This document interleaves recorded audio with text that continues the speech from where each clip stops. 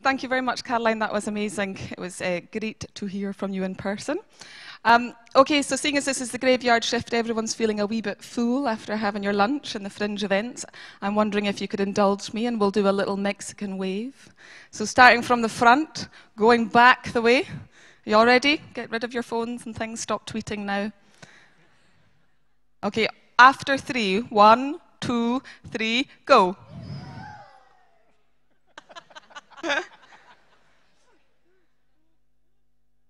Well done, Margarita. That was excellent. Okay, so we're going to have a wee question and answer session now, and you'll notice that we've got Mr. Finnie MSP here as well. He also needs no introduction, and he has already been introduced to you today. He was a police officer before he went into politics, and he shares my love of dogs. Does that also extend to Patrick Harvey as well? Yes. Deep affection. Deep affection, good. Okay, so I'm going to ask for you to come to the microphones that are in the middle of the aisles here, 1 and 2. If anybody has any access issues and can't, let us know. We will get a microphone to you, but it'll be easier if we can get people to come up. So I'll call you in pairs and we'll take 2 questions at a time, and then we'll put them to Caroline and to John to answer for you. So I have to put the glasses on, yes, not just to look intelligent, but also so I can see who I'm pointing at. Okay, so there's a lady at the back there. Yep, standing up. Would you like to come forward to this one? And somebody from this side? At the front? Yep, perfect. Gentleman down the front. Thank you. If you come up to the microphone as well. I'm Linda Hendry from Stirling, and my question is about whether Caroline and also Mr. Finnie, now that I know that he was in the police, is the Scottish Green Party right to hide its excellent drug policy under a bushel as the policy that must not speak its name? And should we pull it out of the PRD document and give it a shake at the next election? And we'll take the second question just now and then we'll answer both. Thank you. In the dreadful political culture that we have at Westminster, a very macho, male-dominated, public school-dominated, upper-middle class and upper-class dominated chamber, how can 1 or 2 or 10 or 20 Green MPs change that culture, but be careful that it doesn't change them?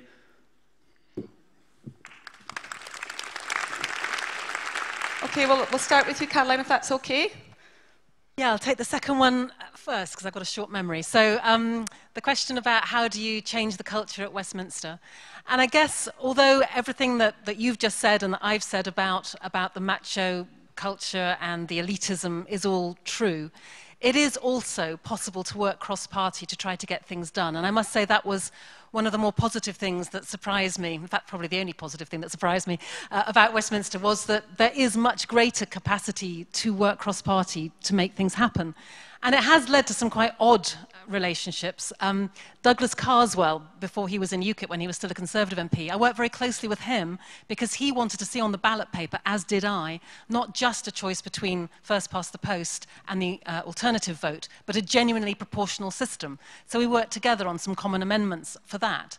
I've worked with some of the Liberal Democrats on environment. I've worked with some Labour people on other issues, worked with the SNP on some issues. So it is possible on concrete issues to try and get things done. And there is also a cross-party group under the leadership of Michael Meacher, which is a kind of a reform group. Now, there's only 10 of us out of a parliament of 650, so it's a small group. But we are slowly trying to change some of the things about Parliament and making some small steps forward. I mean, for example, some of the sitting hours now have changed so that on a Tuesday night and Wednesday night, you no longer have to sit until 10:30. It's a small step, but we're keeping them, we're continuing those steps. And how do you make sure it doesn't change us? Well, I've got some staff that will always bring me down to earth very, very strongly, and indeed the rest of the Green Party, so I don't think there's any chance of any of us getting too native on the inside. The first question was about drugs, and I don't know if there's a debate going on in the Scottish Green Party, and I don't want to kind of step in where angels might fear to tread. But I can tell you about what I've been doing on drugs policy at Westminster, because actually I think our policy, if it is properly framed about being led by the evidence is, I think, incredibly popular. It's actually very helpful. Even the Daily Mail, for goodness sake, has been fairly positive about the idea of saying that prohibition is not working. Let us take an evidence-based, step-by-step approach that would see, ultimately, I think, a regulated drugs scenario. And obviously, you have to be very careful about how you describe that and discuss it. But what I discovered in Brighton, which when I was elected had the very unwanted title as the drugs death capital of Britain, it was the place where more people were dying of heroin overdoses than anywhere else in the country. When I was elected, I thought, I want to try and help and do something about this. And we convened a drugs commission in Brighton and brought together some national expert on drugs policy, some local people, drugs users, families of drug users, you know, some of the service organizations that work with people taking drugs. And we came up with some really strong and effective recommendations. So I think that this policy can be incredibly, well, it is incredibly important, certainly, and I think we don't need to be afraid of it. I think that when you can demonstrate that it means cutting the prison population massively, it means saving money, it means saving lives, it means treating drug addiction as a health problem, not as a criminal problem. I think all of that is actually really healthy. And when you start talking about drugs, you find so many people know someone or have someone in their family who's had a drugs problem. And simply criminalizing it, I think, drives it underground. It stops people becoming healthy again, and I think is absolutely the wrong way forward. So I think my answer to your question is probably get it out from under the bushel.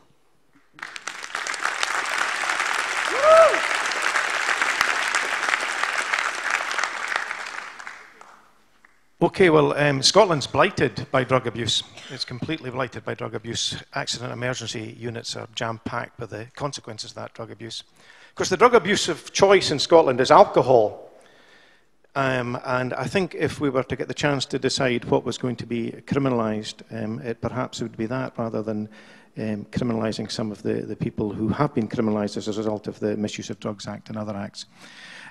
What has to be at the forefront of all our considerations is what's best in the interests of the citizens we're charged with representing. And there's no doubt that the present policy has failed miserably. I got given a gift of the front pages of a satirical magazine from America, which I'd never heard of, called The Onion. And it's got some of you know it, it's a very interesting publication. And this was a front page from the 1970s, and the front page headline said, "Drugs wins drugs war." And you have to reflect on whose interests are being served with the present arrangement. I care deeply about people, and I care about the approach that's taken in relation to people making informed choices about everything. So just as I said in my very brief discussion on the justice portfolio, I'm at the moment a member of the representing the Green Party on the ministerial grouping that's looking at new psychoactive substances. Now, all of my colleagues are very, very keen that we call it that, or it's got a new name, novo psychoactive substances. It's known as legal highs. And people get very excited if someone wants to spend £22 in a bath salt and self-harm and plant food. And of course, there is a challenge about trying to chase the people who provide these grubs. I want informed choices to be made. Unfortunately, people want to look at ways of closing down these shops. They want to misrepresent statistics, and the most, how can I put it, offensive misrepresentation of statistics can often relate to methadone, which is a method of providing harm reduction, and the fact that it's available in drug-related deaths, and similarly new psychoactive substances. Of course, what's often missed out is it's polydrug use. People aren't just taking one thing, they're taking a range of things, and in almost without exception in drug-related deaths, alcohol is present. So I think there's a complete imbalance, and the imbalance is far too much in the realms of enforcement. It's big business for my former and colleagues, and one of them took grave exception to me saying in the Parliament, if any of you saw the recent debate, about the availability of drugs. Because guess what? You know, when I was doing things, a £10 bag was readily available for people. You can still get a £10 bag, it's readily available. And he intervened to say, yes, but the quality's not so good. That's the level of intervention. Now, you know, I think we want an educated population. We want a population that's safe. They should make informed choices, and that won't happen unless we change. So I'm for taking the policy out and having a look at it.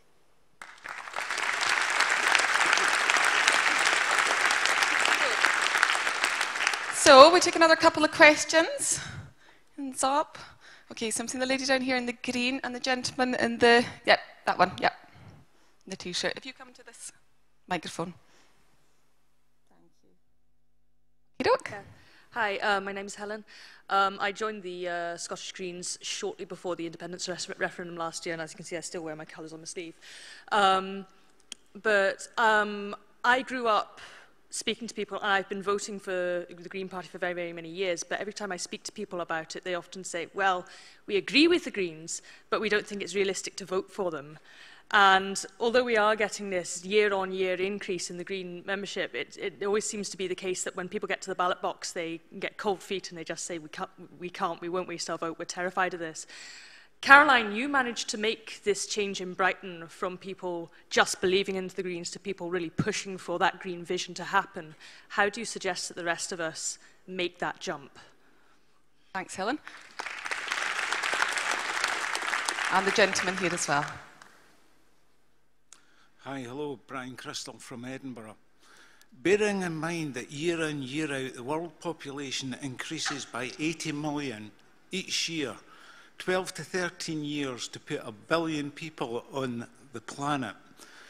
If everybody is to have the same opportunities I have, the same resources I have, do you think 10 billion people, another 3 billion added to the planet by the end of the century, can live sustainably? Thanks, Brian. So we'll ask John to go first on those. You can answer both or one. Well, we'll go on that last question there from Brian. There are many challenges the planet faces. There's more than enough to go around. There's plenty of food for everyone. This is an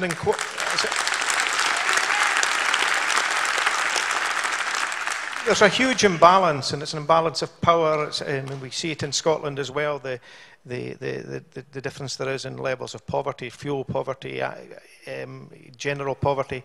I don't see the issue of world population as being as significant as some people see it. A lot of people have large families in the third and the developing world for a reason. And, you know, I heard a lecture a number of years ago by a guy who was a climate change denier, Bjorn Lomborg, if some of you have heard of him. And you know, if Scotland and the UK and the developed world were wanting to be effective, we would cure malaria when we cure AIDS, and would provide resources for sub-Saharan Africa. I don't see that as being an issue. There's plenty to go around, and I think we know that from experience in the developing world that you know, family sizes do alter over time. I'm certainly not for engineering society in that way.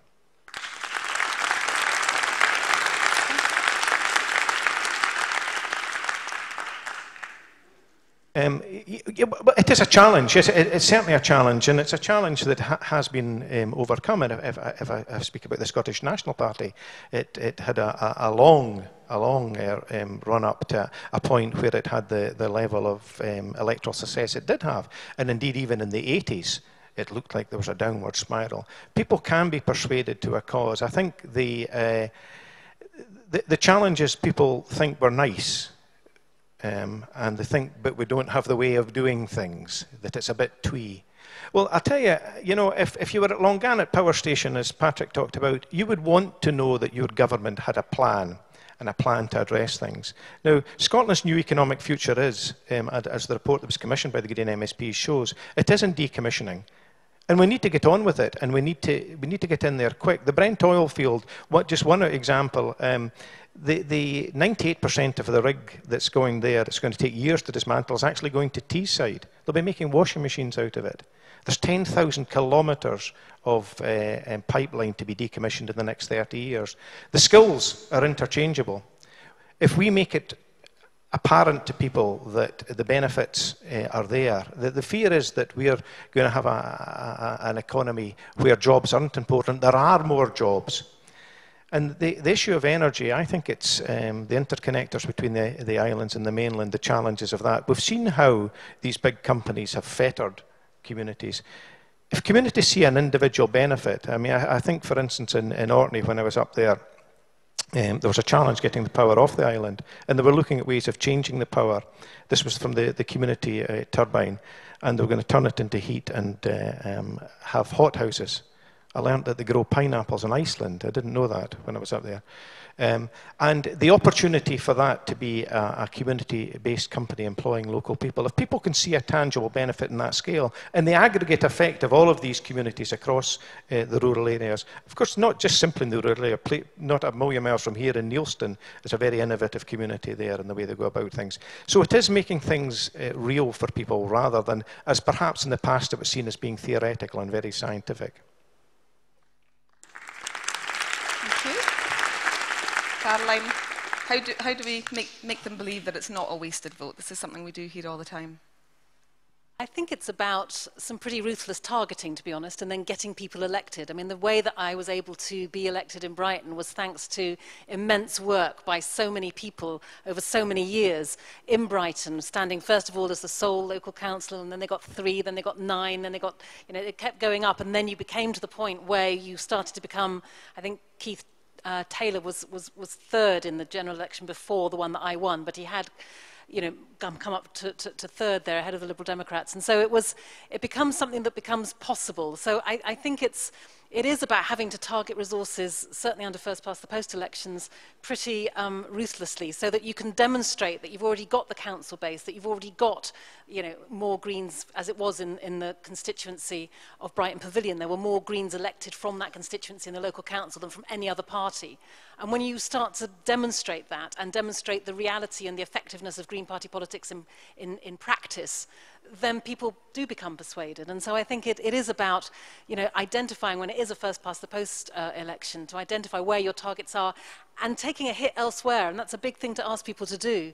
And I know that when we made Brighton Pavilion the target in 2010, it meant that other people were having to not campaign quite so hard in their constituencies and actually coming down to help us in Brighton. And I am hugely, hugely grateful to that, for them to that, and will certainly repay the favour. But I think under this system, until we manage to break through under this system, that's what we have to do. I was going to come back to the population question to say that I do think population is an important question, but of course it isn't just a question of numbers, it's a question of consumption patterns as well. And that's why population is as much an issue for rich north countries as it is for some of the poor southern countries. So of course, in the south, as John said, many people are having large families because it's an insurance policy, because they know that because they are living in such poverty, several of those children probably won't make it to adulthood. So part of the issue is around ensuring that every single woman who wants access to family planning gets it. And the idea that previous US presidents have actually withheld financing for that, I think is absolutely criminal. So we need to make sure that women have the right to family planning. We need to make sure that in the South, women in particular are the focus of development strategies, to make sure that global justice movements are focusing on women, and we begin to get rid of the poverty in poorer countries. But as I say, it isn't just a question for the South, it is a question for us in the North, because if all of us are eating a meat-based diet, then it's going to be an awful lot more difficult for us to be sustainable with 10 billion people. We won't be sustainable than if we are not eating a meat-based diet. And there are several other changes that we can make to our consumption patterns that will lead to a more just world, I think.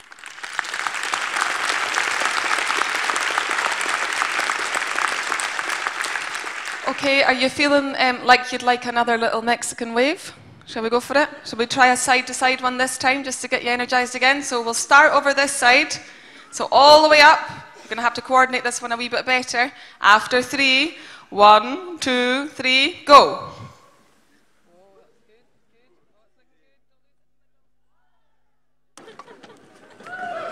Go back again, go back again.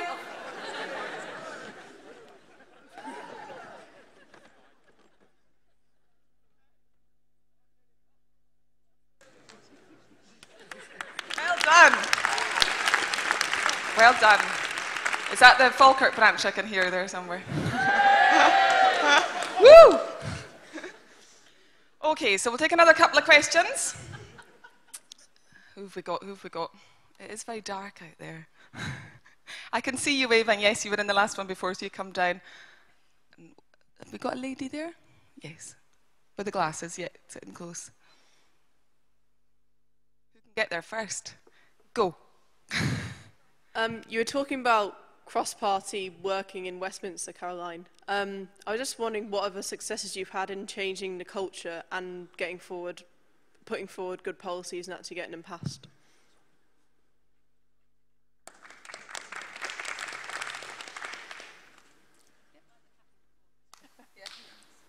You mentioned in your talk the 90 companies that are responsible for a majority of greenhouse gases. And you mentioned that we need to move towards renewables for supply. Of course, the people running those companies, they have an absolute duty to keep those companies going. And the only way they can do that is by taking it out of the ground. So what framework do we need in place to stop those companies and to keep it in the ground? And how do we give that the impetus to succeed against the huge resources that will be arrayed against us? Well, thank you on that second question. It seems a perfect opportunity to give a shout out. Wasn't it Glasgow University that did some brilliant things with the divestment campaign? So fantastic to Glasgow for that. Leading the way on this as on so much else.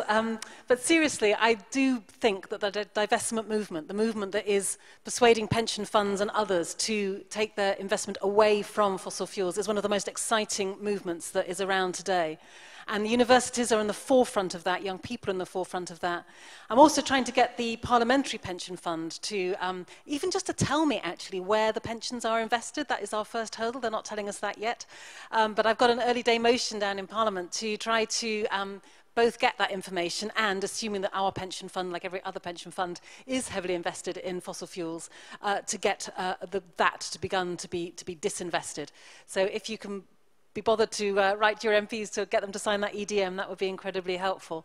Because it is about taking the power away from those big companies and giving it back to communities. And if you look at a country like Germany, they don't have a big 6 energy companies. They have 60,000. And they have those because they have policies that promote community energy. You know, if we wanted to do this stuff, if we had politicians worthy of the name in Westminster who were not just lackeys of the big 6, but who genuinely cared about this, they could change the policy framework to make community energy the backbone of renewable energy in this country. And it would be a wonderful challenge to those big 6, which is exactly why the big 6 are fighting it so hard. So make no mistake, inside the Department for Energy and Climate Change right now, there is a huge battle going on between different interests.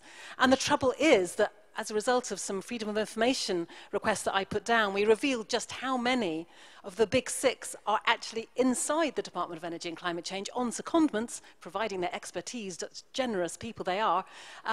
So what they are actually doing is drawing up the future policy, which, unsurprisingly, favours them. So we have to challenge that, we have to call that out, we have to make sure we have the politicians in there who will put in place a very different policy structure. And it's perfectly possible given the political will.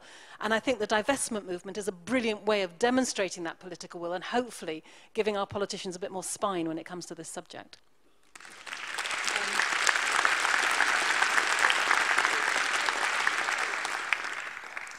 So I got so excited I forgot the first question. The first question was about any successes in terms of cross-party working. I was going to just tell a small and a slightly scary story about the fact that the vast majority of MPs at Westminster have no idea what they're voting about. It's a little bit scary. The bell goes for a vote, and you've got 8 minutes to get from wherever you are on the parliamentary estate to the chamber to go and cast your vote. My office is some little distance from the chamber. I'm sure that's entirely coincidental that they've put me about as far away as they possibly could. But the bell goes, and you're jogging along, you're going sort of across several car parks, down the escalator, up the other end. And as you jog along, the whole conversation the whole time is, what are we voting on? Does anyone know what we're voting on? No one knows what they're voting on. Now, my poor staff spend an awful lot of time working out what we're voting on because we don't get whipped by anyone else, so we don't have helpful little messages on our Blackberries telling us which way to vote. And I have seen my colleagues literally being pushed into the I lobby or the no lobby, even as they're still remonstrating with their whips, saying, I'm not quite sure that I want to vote this way. But actually, they just get pushed into the yes lobby or the no lobby.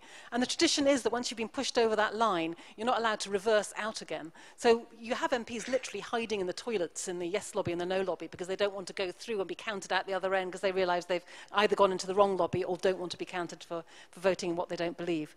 Anyway, all of that is a long introduction to say that one of the cross-party issues we've been working on is to try to make it mandatory to include a short explanatory statement that will explain the purpose of an amendment, so that when you look at your order paper, it doesn't say in paragraph 5, little 3.2, replace and with or, which frankly doesn't mean very much unless you've done quite a lot of homework to work out what it's talking about. It will tell you exactly what you're voting about. And I think what was so interesting about this very modest change, which not only is desirable in the European Parliament, it's actually mandatory in the European Parliament that you should provide such an explanation. But when we, this cross-party group, suggested this modest amendment, you'd have thought we suggested, you know, the end of the world. The whips were furious. And they were furious because it would take power away from them, telling them which way their party members, which way they have to vote, and give some power back to the backbenchers. It was partly successful. We got it agreed on a pilot basis, on a voluntary basis, you know, so it's not mandatory yet for everybody to write those explanatory statements, but it's getting there. It's a step in that direction. It's a voluntary thing. I know that sounds a very small thing, but actually it's about trying to get some of the power away from the whips, because my other observation about Westminster really is that the whips have so much power and it is so dysfunctional as a result. And if we could have a few more MPs just engaging their brains a little more often before they go and vote, rather than simply following the party line, we might just get a slightly better Parliament.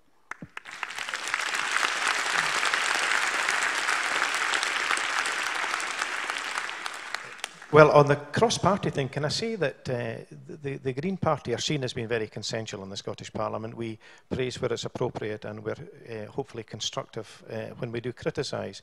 I'll give you an undertaking that Alison, John, Patrick and myself have agreed never to hide in toilets when there's a vote, or after we've voted indeed.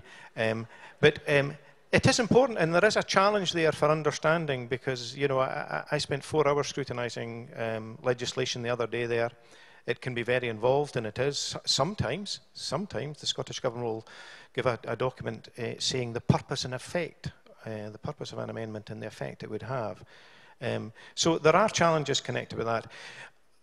On the question of how we challenge these big six, well, I would like to think, as I keep saying, that, you know, if we start from the bottom up, there are challenges about renationalising, but if communities, the aggregate effect of communities building up over time, I think could be very compelling. The issue of divestment is extremely important. And I applaud Glasgow University, and I applaud the students of Edinburgh University, and many my Green colleagues and I went up and were part of the occupation when the security let us in, and they've done very well at highlighting issues. I hang my head in shame by saying that, unlike Caroline, we have managed to secure, and I have been leading for our group on getting into the Parliamentary Pension Fund, and we do know that we can all stand up in the chamber and puff our chests out and say we're doing everything about health equalities, whilst there's considerable sums of money invested in fossil fuels, tobacco, and shamefully the arms industry. So we have a way to go there, but if Mr. Carney, the Governor of the Bank of England, thinks there's light in the horizon, I think we should go towards that light, and I think that's the way, hit them where the money is.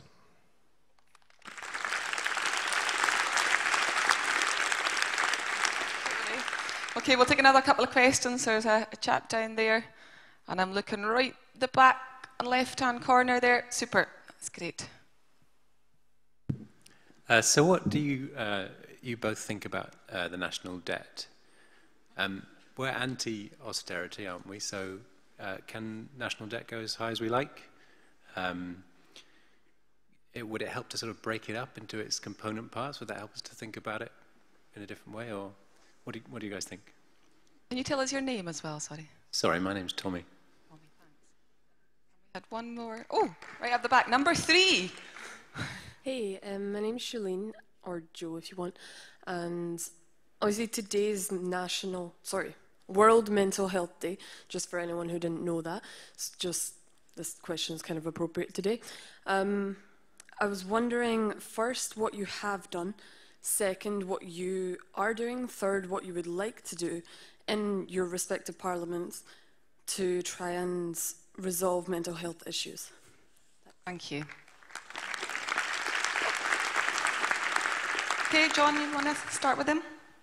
Well, there's been a reshuffle in the Scottish Parliament, and for the first time there is a minister with exclusive responsibility for that. It's Jamie Hepburn, and I think you're right to say that there are a number of issues around the provision of mental health, and it is very much the postcode lottery, and of course diagnosis is quite often a challenge, and there are, again, significant issues about that. I think the approach of assessing individuals' needs and then putting in place mechanisms to deal with these needs seems to be fairly fundamental. Although I have to tell you, I've had senior council officials tell me, yes, we're obliged, a statutory obligation to assess the need. We've no obligation to meet that need. Now, there's integration of health and social care taking place. There's different models. Highland has a unique model, like a lot of things. Kicks it off, but there are opportunities there to have a broader understanding of mental health issues because of that. And I think that it's a very strong lobby, the lobby for mental health, those who suffer from it. And of course, we know that a significant proportion of us at some time during our lives do have mental health issues. So I have to say it's something that's very much on the radar, and it's a very strong lobby that's there. The first one was national debt. Yeah. Well, I think Patrick summed it up very well. We've changed things around. The media have joined in with the Conservatives and indeed the Labour Party, who many forget. Certainly at the last count were signed up to about 93% of the so-called austerity cuts, many of whom voted for a welfare cap as well. So, you know, they may have a man of principle as their leader, but I don't know that that's necessarily reflected in the way that they're going to continue, and certainly if they're to win Middle England, which I understand is always their goal, then I think they'll be one to keep Mr Corbyn quiet. We all incur debt. Anyone that's got a house they've paid for has debt. It is a question of proportionality, and the debt can be more than financial, I would say. The debt, there's a debt to society from spending 1.43 billion on the early design of a weapons system that people call weapons of mass destruction. I prefer to call weapons of indiscriminate civilian slaughter, which is exactly what they are. So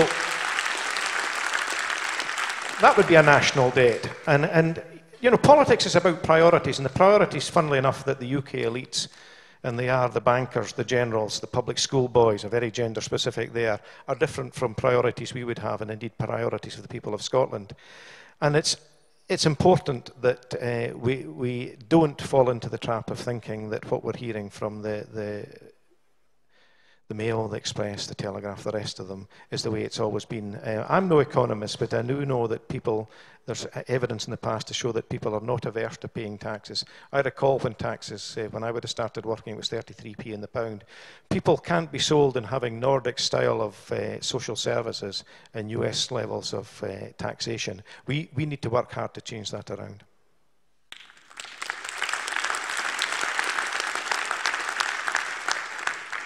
To start off with the question about mental health, which I think was a very, a really well-made question. I think that we need to do something about the resources, the inequality of resources that goes to mental health compared to physical health.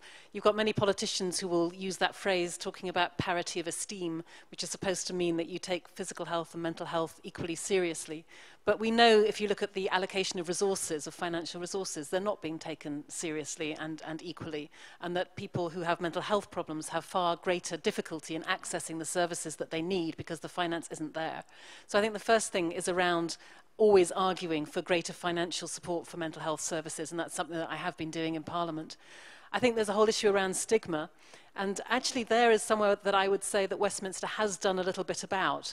There have been a couple of quite moving debates, actually, quite strong and effective debates, where a number of MPs have talked about their own experiences of living with mental health problems, and I think that's part of a much bigger programme of tackling some of the stigma associated with it.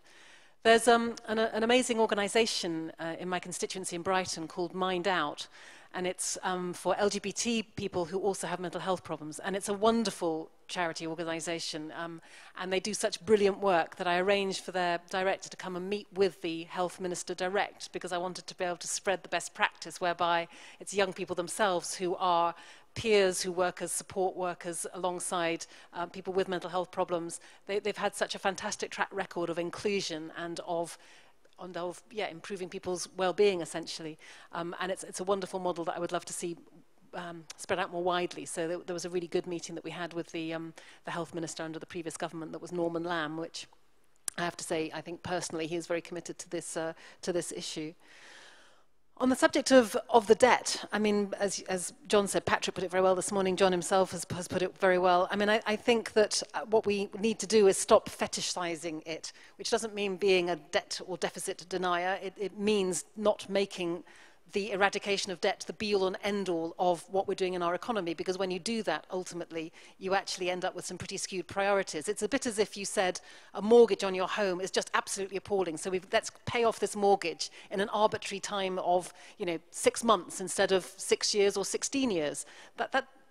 A mortgage, as long as you've got a way of paying it off over a period of time, isn't a problematic thing. It's actually a very sensible thing to have in terms of investment of money. So I think that what we've got now is a government that is making the most of the fact that many people simply don't understand these issues. They then make it even worse by deliberately confusing people about the issues, by pretending that the national finances are exactly the same as an individual's finances, and when an individual runs into debt, obviously they need to stop spending. That's because an individual doesn't generally go around taxing their colleagues. Governments can tax, they can invest, and one of the best ways of getting out of the financial problems that we have is precisely investing in jobs, getting people's taxes going back into the economy, rather than draining any kind of serious demand out of the economy. And one of the best places to invest, of course, is in the green infrastructure, the energy efficiency, the renewable energies that we so desperately need. And the criminal thing about this is that there are so many win-wins that you could have if you had, for example, a mass program of home insulation. You would create hundreds of thousands of jobs, which would do huge benefit to the economy. But you would also get people's fuel bills down, which would be great benefit to them, and you wouldn't have such high fuel bills. And you would also be doing something for climate emissions too. I was just going to end by saying that I was on a delegation to Athens earlier this week and met with a wonderful woman who used to be the speaker of the previous Greek parliament. And she was describing how she had set up what she called a truth committee on public debt. And it was a rather amazing process, a very open process where people could bring forward their own thoughts as well as having experts on the panels.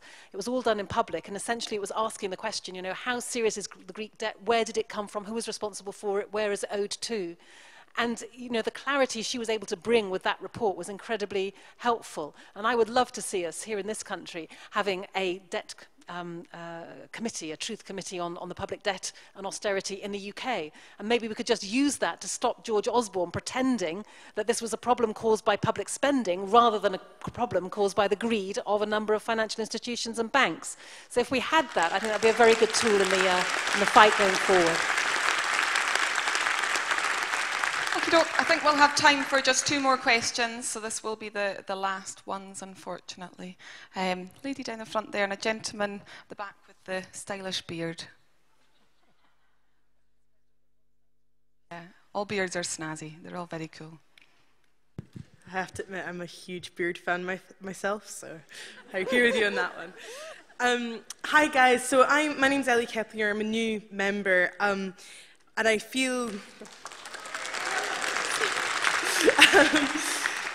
I feel very passionately about politics. I have done all my life, but as a young woman of colour, I feel kind of scared to get involved in the big shots of the political games, because I've heard that, especially at the Westminster Parliament, the issues of sexism and the issues of downgrading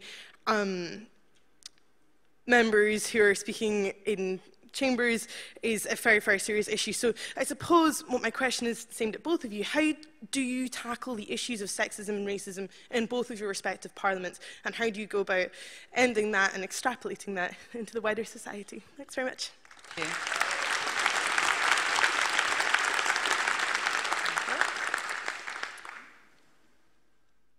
Thanks for the beard comment, by the way. I think the Green Party probably has the nicest beards. Look at that. I mean, seriously. I've been at the Fringe events this afternoon, and I got complimented in the last Fringe about my beard as well, so I really appreciate that.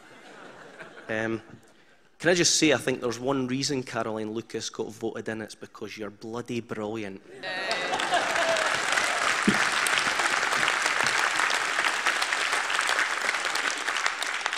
My question is quite simple. My job is to lead a charity in Scotland called the Trussell Trust. we provided food to 117,689 men, women and children in Scotland in the last financial year. I have a question for both Caroline and for John. Does the Green Party at a UK level have a policy position on the current levels of food poverty? And the same would apply to John for the Scottish Greens. Thank you.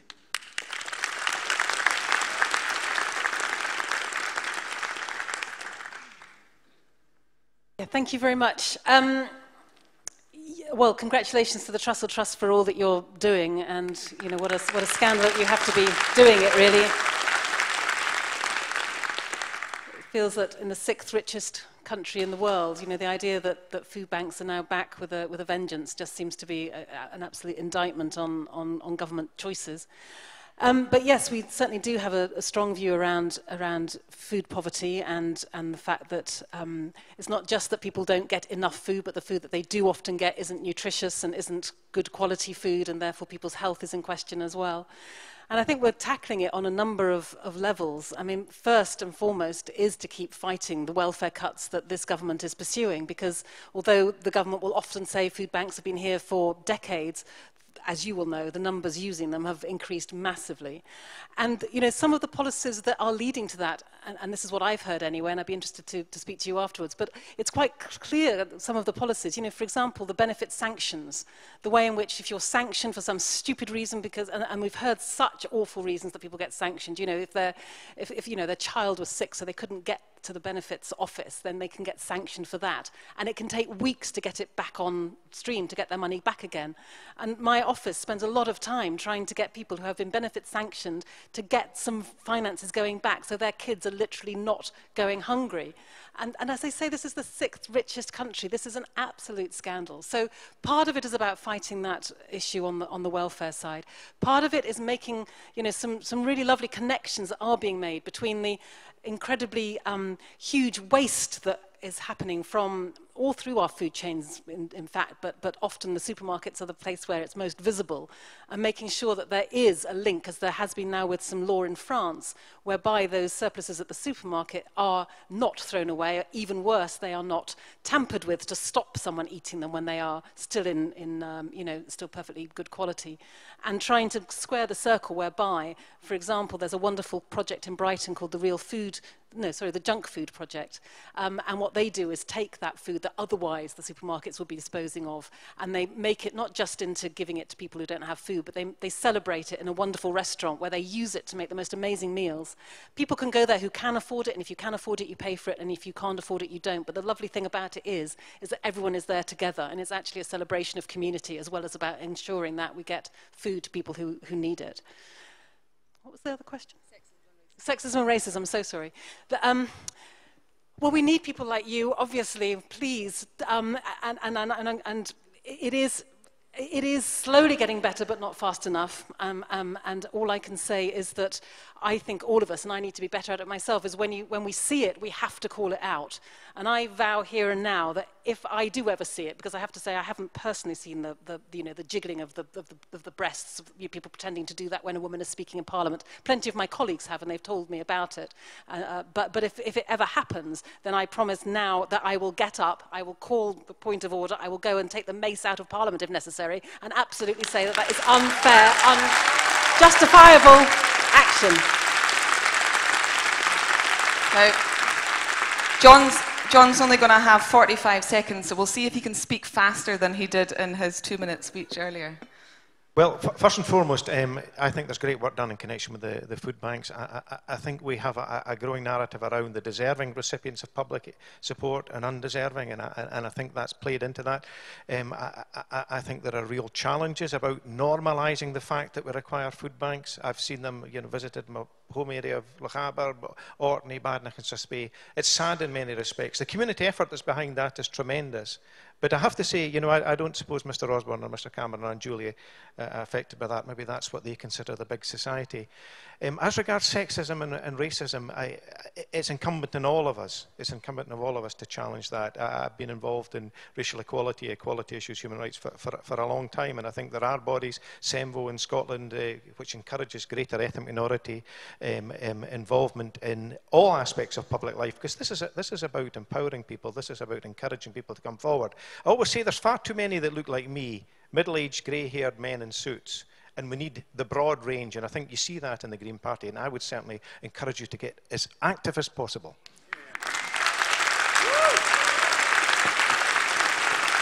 Okay. We've come to the end of our session, and I just wanted to share with you some wisdom that I learned. This is a big stage, and having not spoken at a conference before, I Googled, you know, how to feel comfortable on stage, and I took some tips from the Tory Party conference, and supposedly you've got to stand a bit like this. That look good. So we're out of time. Caroline has a book, but John has a mug with his mug on it. Do you have any? No. Caroline, however, will sign some of her books. She's got to go and get a train, so may not get through them all, but I'm sure she'll do her best. Out in the front, in the foyer there. But please show your appreciation for our speakers, Caroline Lucas and Mr. John Finnie.